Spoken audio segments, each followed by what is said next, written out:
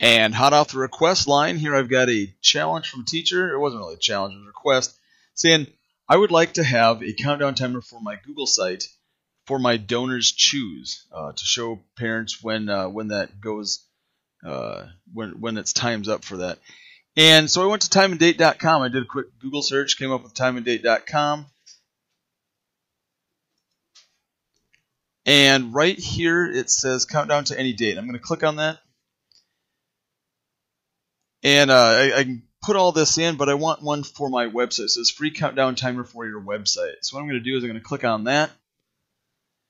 And as I scroll down, location, it already picks up that I'm in Sioux Falls. Select a date and time to count down to. Okay, so let's go to the 8th month, 31st. Let's put this at 11. So we're going to type in actually 23 since it's it goes off of military time. Type in 59. Oops. And seconds, we'll do 59. So midnight, well, practically midnight. Configure countdown timer design. How fancy do you want this? Do you just want it blank? I'm not going to get very fancy with this. I'm just going to go with a blank deal here. And let's go one-liner, two-liner. There we go. I kind of like that. Now you can see down in the lower right, you can see what I've got, what it's going to look like, kind of. And let's scroll all the way to the bottom here.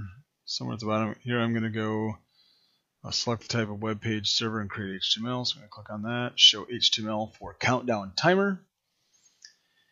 And here I get this iframe, this code here. I'm going to highlight this, copy it. And now that I've got that copied, let's go back into my page. I'm going to go to, I'm just going off to my main page. Here I've got a text box. I don't want a text box. I'm going to go to insert. I want to embed. You should be able to put this embed code where I paste this in, hit next.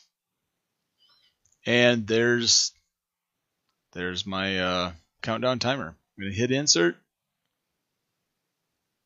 Embeds it. Looks super big, so I'm going to shrink this down a little bit.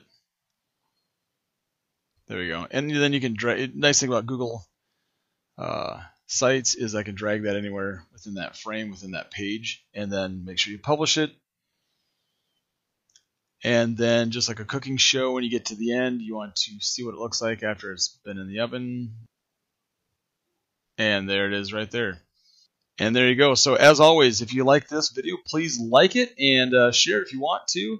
Make sure you subscribe to this page, and we'll see you next time.